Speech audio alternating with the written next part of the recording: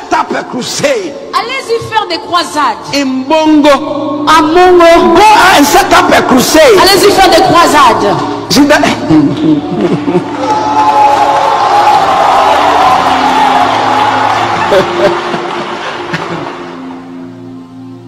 At times we don't tell you all the story. Parfois on ne vous raconte pas toute l'histoire. During this crusade in Aflao, Pendant cette croisade à Aflao, where is Apostle Agyin? Honey, where did we sleep? The town close to Aflao. We slept at Andozume. That was where our hotel was. Or the room was.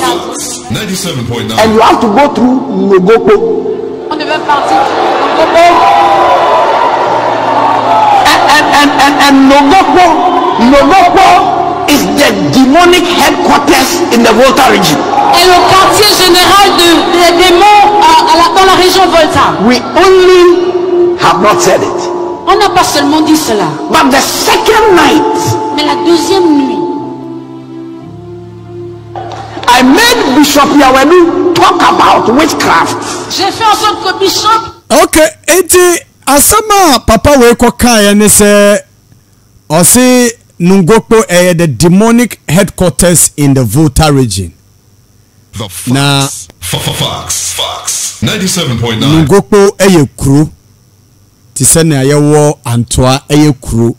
Nogokpo kru a ewo Volta region. Me ye sure say ewo Keta side ho. Enti oka say Nogokpo ye demonic headquarters in the Volta region. Nogokpo for amfano ahodro so. Anye social media so omo twe bibo papa ene ofakra yebo video no wa ha na ofaso eke bi kire no eti papa no eko asori Sunday ena oye so obeka ho asem yegotie ni papa no eka fa ho se asem na ye kan wo social media ni radio so no wate yegotie ni okan ye. And my calls from people very close to me, and my attention has been drawn to social media commentary on some portions of the comments I made this past Thursday during the Supernatural Empowerment Summit here in the Dome, as I spoke on divine protection that we as Christians enjoy from God, and was teaching on the need to activate divine protection from demonic attacks. This is one of our cardinal principles of faith as charismatic Christians. And to drive home my point, I made reference to several instances where I've encountered manifestations of demonic powers in my crusades, which have taken me to over 90 nations of the world. In fact, 92 of them. Amen. I give an example of people who were seeking to levitate during a crusade in India. I give an example of a demonic attack I suffered as a very young pastor who had gone to preach at a bus stop around Kolebu. In reference to Nogokpo, I wish to clarify that I never intended to refer to the town, but rather make reference to an incident that happened after a crusade at Aflao. I had absolutely no intention to cast a slur upon the people of the Nogokpo town and the Volta region as a whole. Amen. I've had very cordial relationship with the people of the Volta region. My wife of 38 years is in fact an away from Keta.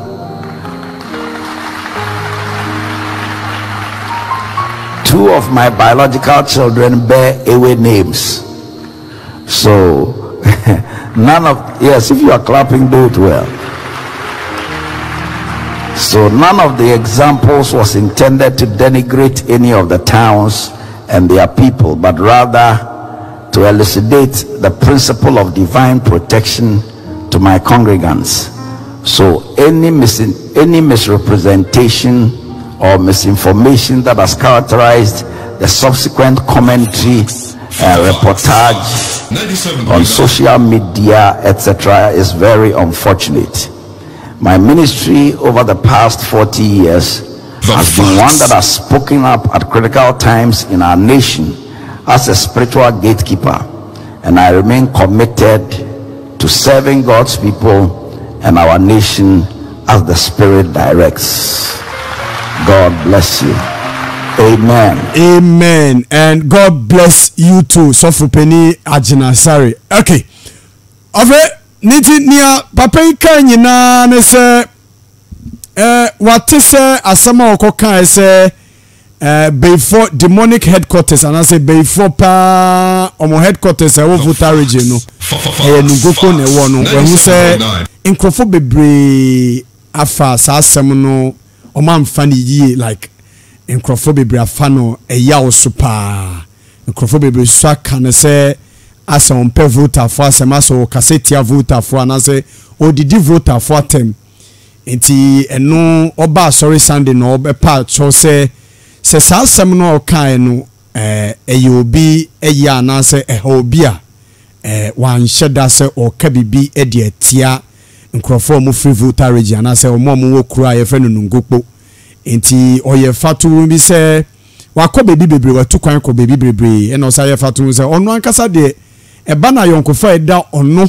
as a person ni nkrofo mo free Volta region anu e den papa ni yiri a waware no for 38 years eye Volta ni ofiketa ni mamienu a wawo omo nyina kita ayigbefo din anase Volta for din enti ono no be the last person obe kasetia nkrofo a omo free Volta region enti osre sa asem na okan no anye nkrofo bi da omo fanche no na erade adwuma na omo ye alright over na ya nkofo nje nya mini pay isi erade asem de nipa a wotoko ne wo yira wa setenam erade asem krona na kan se ni odo nimde no odo atenatene nipa wo kire nim ka oya aboa nti nipa bia wo pebra aboa akọ nanim no a odo nimde no se wo tenetene na ofa weji wesa da yedi ngomo obi ya asore ba obedi ya ho ya edi atem ani papa no onimba bia wo pa akọ no owo nimde no onzo abeti afutuo no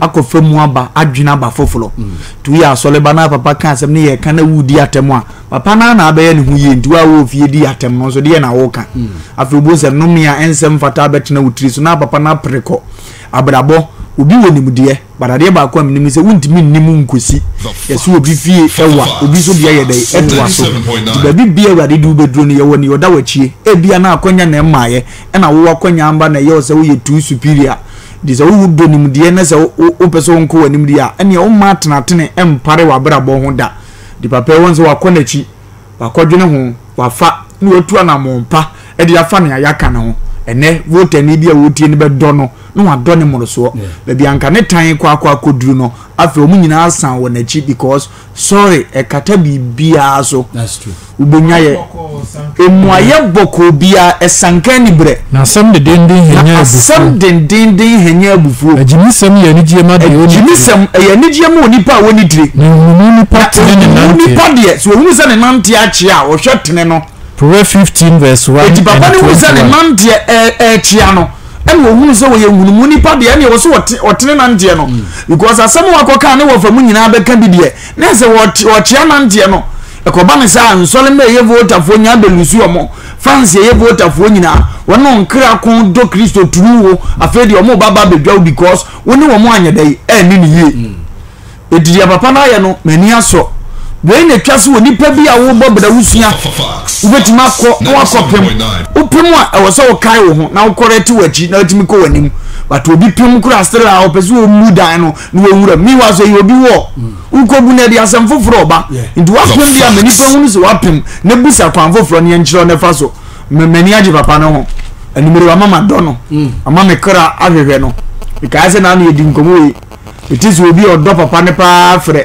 ni wo kai ya ne se wo obi enjo obi ngu odi osusu se obi ade ye obi ani osusu se wo ye ebo Kristo ni hwe na ye because o ye na sole ba because wo do no to ye be pan level odi ska wo nya ni dia wo ni munya mekura na of LUMBA dia fe no obendi ade na wo so wo kansa enti oni se ye no kura na wo dimi ntwamu no wo so ye da ye no ba besa no ye da ye to se obi amfa ne de no kura ni ni pemu and then nipa na kasa ache no so no aba na ji aba be kan ache am say enye sa na no omi ni sorry baby asibi ayem fa nkopemo ene wa wo fia na ho mpe no kure na je no se papa na je no kure na tena se asundiem to oba de nyankopon virgin enjira papa nipa bia o defe ni nipa bia wo yonko ya de anya wo defe no usum na namo afi eye wa namo na usum na fidie enu din ye tena ha ye sechi nipa ka kire na ne wa ye mfunso ne wa ye mistakes se one tin si kwam no mpem go nanim because mfunso bata nipa ho onipa oba wo de danesa eboa obeye mfunso tu ye mfunso pe mo ani mra ho so ne tisi kwam ne ko oba bi edi papa no wo hu mistake wo tu na mo foforo for a man of God to prepare a message for what he has said last day ago na wasa ba prepare one message aka ne no it means what means one kata so ntemo a de niam bebre na ye de ebedi animu aba edi nyame nhia no ana mompa wotu asole ba wagimi nsua so for wagimi nsua na kuro nimfa ne ntoma pamvura okay enu anu beji I see we dey identity no ye nkan bebre all right I have